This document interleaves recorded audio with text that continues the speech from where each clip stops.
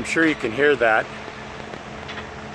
That's the sound of them finishing the concrete for a tilt slab behind us. Is this going? Yeah, okay, good.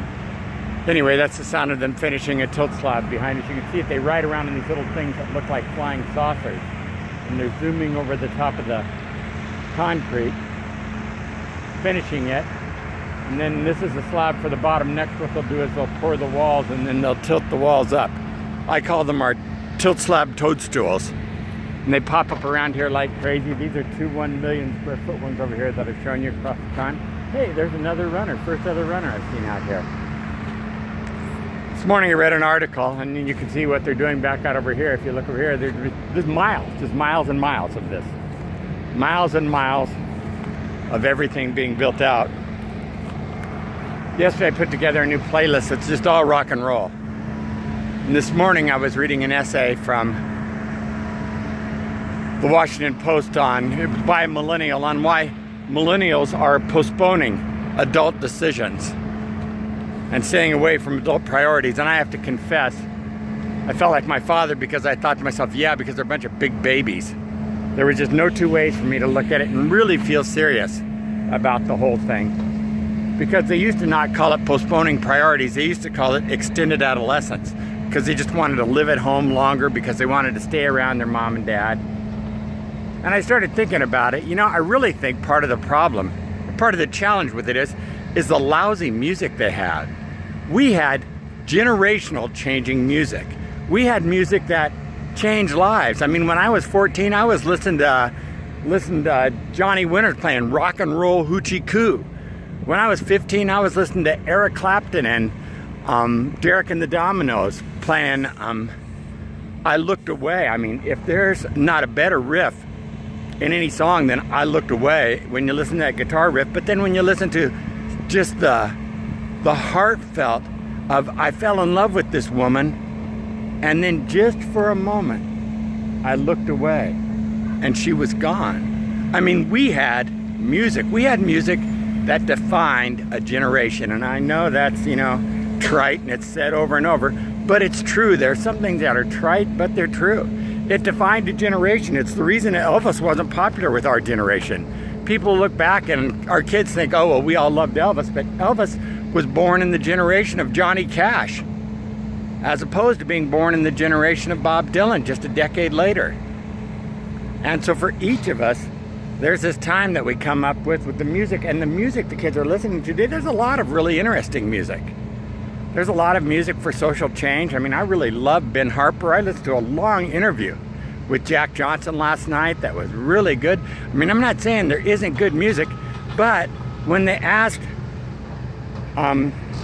Jack Johnson who he listens to today, he said Jimi Hendrix. He said he wants his children to grow up on the right kind of music. Ben Harper, yes, Ben Harper, who's listening to it's music from the 60s. And I think sometimes we forget that we had the opportunity to listen to Jeff Beck play I Ain't Superstitious with Rod Stewart, singing those incredible vocals that he had on I Ain't Superstitious. You know, we had the opportunity to have music that was just absolutely mind-blowing. And you hear kids today talking about, you know, postponing their priorities. Half of our superstars, Janis Joplin, Jimi Hendrix, and a collection of others, they were dead, Brian Jones, by the time they were 27. They had lived. Our superstars sang songs, said, I hope I die before I get old, and that meant 30 years old. I'm not encouraging anyone to go out and hope they die before they get old, and I'm not encouraging anyone to live the insane lifestyles that so many of us lived back then. But I looked it up what Jack Johnson at the age of 44, who he completely considers himself an accidental star, how much he's worth already. He's worth $20 million. You could have put all of our stars together in the 60s together and they weren't worth $20 million. Maybe the Beatles, but even then I doubt if they were worth $20 million. It just was a different reality. And for us to somehow remember every generation needs something that defines them, and it frightens me that this is what's going to define the generation that's living right now. A bunch of toadstool tilt slabs. That this is what's going to define the generation just following us is Amazon and all their great big million-square-foot fulfillment centers. That this is what's going to define my grandchildren's generation, is that these miles, square miles of I don't even know what they're putting out here, and then whatever goes in on these open lands. That what defines them is just a pursuit of more.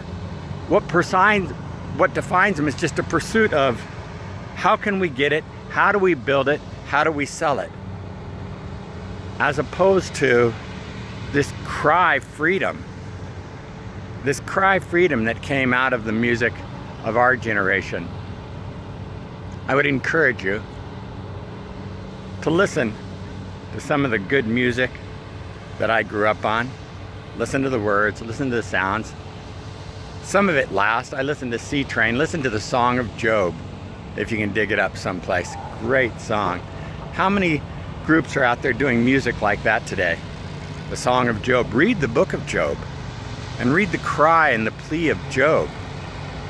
And it was the cry of a generation in the 60s, really, that felt like we're being spurned by our families, by God. How do we deal with this? And in that, there was a defining moment that cried out in our music. I feel blessed to be of that generation. And if I were to hand something down to my children and grandchildren, besides the good news of Christ Jesus, besides that which God has given us in the love and creation, way before it would be money or all this concrete they're putting out here in this field to sell whatever they want to sell. It would be the love of a defining moment, whether it's music, a sport, the love of something that together they can feel like we are bonded by this. I'm thankful to be a part of my generation. I'm thankful to be part of a generation that knew this is who we are, not just this is who we were. God bless you. Have a great day. Be about who you are today. Be about not just who you were, but who you are today. And then somehow encourage the children around you, the millennials who are postponing their priorities, that if they love, to invest themselves. Don't wait. If they love, to write their hearts all across that love, because in a moment, like Eric Clapton said, I looked away and so much of life is gone. God bless you. You're the miracle. Don't forget it for a moment. Be the miracle today in everything you say and do. Define your day with amazing acts of love.